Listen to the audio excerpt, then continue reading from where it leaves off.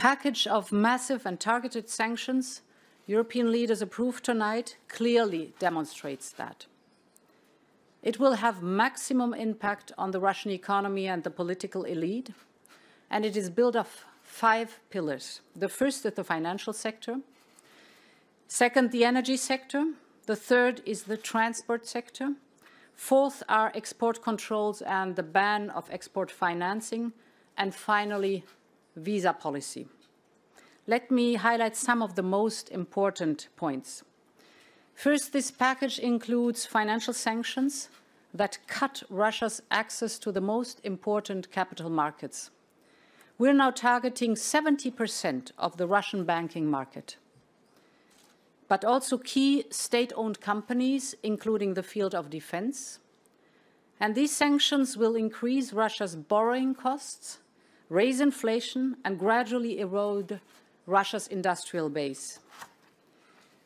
We are also targeting the Russian elite by curbing their deposits so that they cannot hide their money anymore in safe havens in Europe. The second main pillar targets the energy sector, a key economic area which especially benefits the Russian state.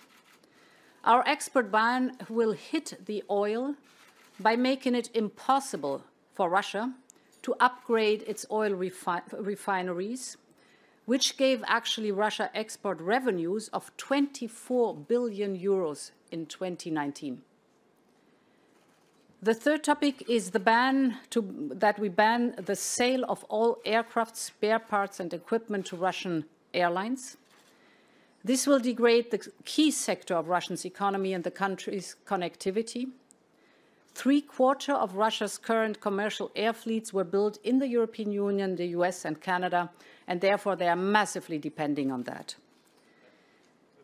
The fourth point is we are limiting Russia's access to crucial technology. We will hit Russia's access to important technologies it needs to build a prosperous future, such as semiconductors or cutting-edge technologies. And finally, on visas, diplomats and related groups and business people will no longer have privileged access to the European Union. As always, these measures are closely coordinated with our partners and allies. These are, of course, the United States, the United Kingdom, Canada, and Norway, but now also joined by South Korea, Japan, or, for example, Australia. Our unity is our strength. The Kremlin knows this, and it has tried its best to divide us, but it has utterly failed. It has achieved exactly the opposite. We are more than ever united, and we are determined. And to conclude, let me stress that these events indeed mark the beginning of a new era. We must be very clear in our analysis. Putin is trying to subjugate a friendly European country, and he's trying to redraw the maps of Europe by force. He must and he will fail. Thank you.